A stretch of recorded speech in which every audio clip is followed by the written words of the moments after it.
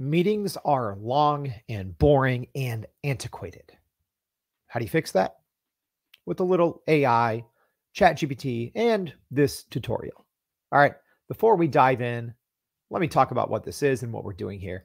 What's going on? My name is Jordan Wilson. I'm the host of Everyday AI. We're a daily live stream, podcast, and free daily newsletter helping everyday people like you and me learn and leverage generative AI to grow our companies and our careers. So if you're new here, thanks for watching. Please make sure to subscribe to this channel. Leave me a comment too, what you think. And also, most importantly, go to youreverydayai.com and sign up for that free daily newsletter. So we do these little AI in 5 tutorials every single day, teaching you how to actually use generative AI. All right, enough of that. Let's jump in and let's do this live. So we're going to do this live. I always like doing this because sometimes things come up and I like to show you the truth of what's happening inside of ChatGPT. So right now I uploaded a summary of a meeting that I had with some of my coworkers. So aside from Everyday AI, we have clients and we help them with digital strategy. So it could be something like customer acquisition, SEO, advertising, etc. So this is a meeting with our internal team going over some of our own internal projects and client projects. So I am uploading this into ChatGPT. So to do this, it's pretty simple. You will need the paid version of ChatGPT Plus and just use the default mode. So the default mode is actually useful now because you can upload files like this and also use Browse with Bing. So let's very quickly look at what I'm asking ChatGPT to do in this chat. Essentially, I'm telling it to do seven things: to analyze the transcript, to write a brief summary, to create a to-do list. Then here's where things get interesting and where it's really going to save you time. Because yes, these first 3 things, whether you're a project manager, you're just in charge of pushing something forward, they're time consuming and no one likes doing them. But here's where we start to get a little strategic and really start to use ChatGPT to its fullest potential. So I'm saying, use Browse with Bing to find relevant information about topics talked about, mainly focusing on content from 2023 or 2024. You got to provide a little targeted role in there.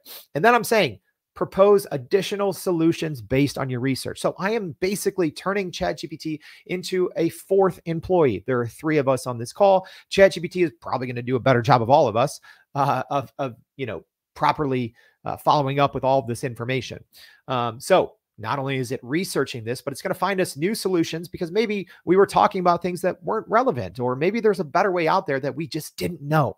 So this is like inviting an expert consultant into your meeting with you. Then I'm saying, propose next steps for the next meeting with the same people. So it's like, all right, don't just analyze this meeting and find us new solutions. Go ahead and plan the next one, including what topics should be discussed. Then I'm saying, write a quick and informal email from me, Jordan, to the other participants. Bam. All right. Then I give it a recap of what it should include, because this first prompt, it's a little difficult for one prompt. I normally don't do this. We teach Prime Prompt Polish. It's a prompt engineering method. So if you want access to that, just let me know. Just leave a comment that says PPP. But I'm recapping what the reply back should include. All right, so let's take a look. So here's our attendees, the date, and here's what we discussed. So yes, we were talking about the Everyday AI website. Actually, we did a little talk on a client as well. So here we have website and SEO analysis. We talked about some different SEO tools, some strategies, and some content management. So here's the decisions and action points for one for each of us. Here's the to-do list for the 3 people in the meeting. Wow. Okay, now ChatGPT says, next, I'll use the browse tool to find relevant information in topics discussed. Okay, so here's some things. I mean, I know these things, right? I was in this meeting, but I'm like, interesting. I didn't really think of voice search optimization, right? I was kind of running the meeting, so I wasn't thinking of, okay, maybe we should be optimizing some of our articles on the Everyday AI website for voice search. Makes sense, right? Video. So a lot of different things that are based on the content and the context of the meeting that maybe we didn't bring up in the meeting. Are you seeing the power of this and how much time it saves you? So not just that, here's the proposed steps for the next meeting.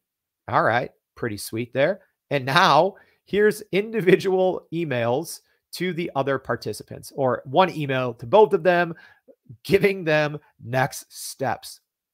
What the frick? This is pretty amazing. All right.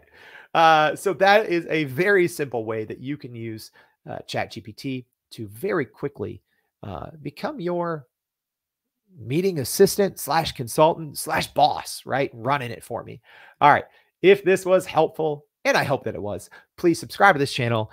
Leave me a comment. Let me know what you want me to do next. And also go to youreverydayai.com. Sign up for that free daily newsletter. Also, join us.